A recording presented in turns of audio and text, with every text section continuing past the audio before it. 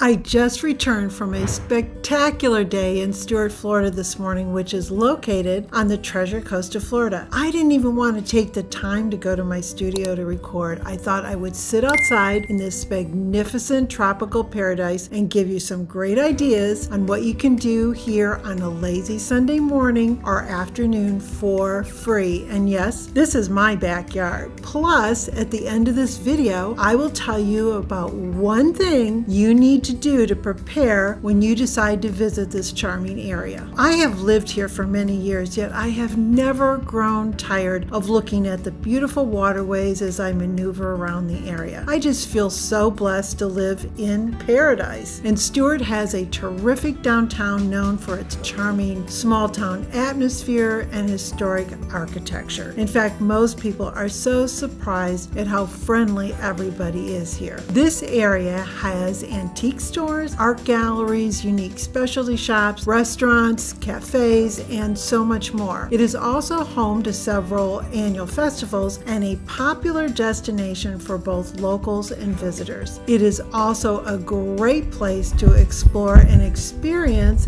the history and culture of this beautiful area. So today, after church, my husband and I decided to head to downtown to the Stuart Green Market. That's the first stop we made because that comes alive every Sunday from 8 a.m. to noon or until 2 p.m. in season, which season for us is typically January through March, and this is free. This area is located on the St. Lucie River, which adds to the ambiance as you walk around and enjoy the breezes off the water, watching the boats go by and people enjoying walking along the Riverwalk. Upon entering this festive area, there is a variety of produce, plants, and flowers, as well as homemade crafts, clothing, jewelry, and other products. And actually, when I was there, I bought some wonderful hand scrub from one of these local vendors, and I can't wait to use it. There are also numerous food vendors at the market offering a variety of baked goods, sandwiches, fresh fruits and vegetables, and other treats. In addition to shopping, the Stuart Green Market is also a popular place for people to sit and enjoy live music. The market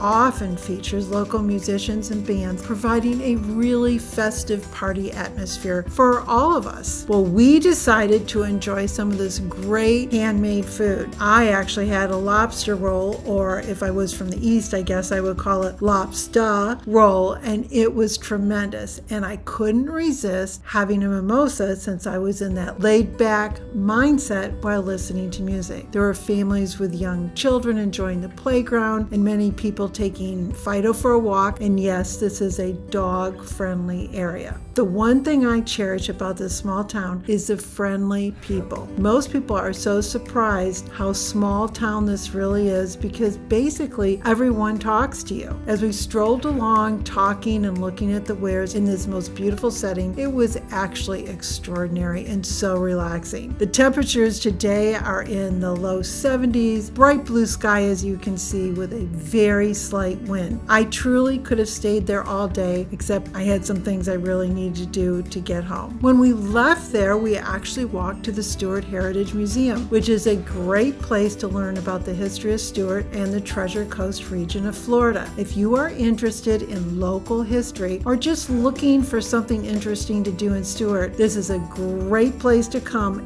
and it's free. On this walk, you will note other historical buildings located on the St. Lucie River, which are also very well maintained. Well, we decided to continue to walk into downtown and enjoy the hustle of the people of all ages. They were mingling, talking, sitting, and just enjoying some of the treats and wares that our shops have to offer. Just sitting on the bench and watching the people is entertaining to me. As we continued on this walk, we passed the Stuart Post Office, which is a historic building built in 1935 and is currently the home of Cafe Martier, where they have an excellent brunch, happy hour, food, and entertainment. As you continue down the street, you will pass the Lyric Theater, a historic building built in 1926 and is listed on the National Register of Historic Places, and inside is the newly renovated 500-seat theater where there are all sorts of great shows from acting to music that comes to this area. If you decide to stay for a while, each Sunday there is a band on the Riverwalk, which is located right next to the Boathouse restaurant, where you can enjoy whatever the band of the day is. It could be jazz, rock, or maybe country, depending on what week it is. There is nothing like sitting by the water, taking in the entertainment, and just enjoying this beautiful weather. In addition, this area is known for its 22 miles of beautiful beaches, waterways, and 77 parks, and is called the sailfish capital of the world. We have all sorts of fishing, from recreational to deep sea. Don't have a boat? That's not a problem. Surf fishing is prevalent in this area, and if you have the equipment, it's almost free after the cost of some bait. Well, remember I mentioned that there is one thing you need to consider when coming to Stuart? Well, that's our parking. I have to tell you, it is so frustrating. It is very difficult to find a parking place near downtown. Typically, it is almost impossible to get a spot close by. However, there is an answer. We have a tram that will pick you up and take you to this area, making parking a little bit further not so bad. You can easily Google Stuart Tram and the information will pop up. In that information, it'll give you a number that you can call and have them pick you up. Well, if you find this video of interest, please remember to subscribe and hit the bell to receive my weekly videos. If you have any questions about this area, please write them below and I will get back to you right away. Now you know that there are lots of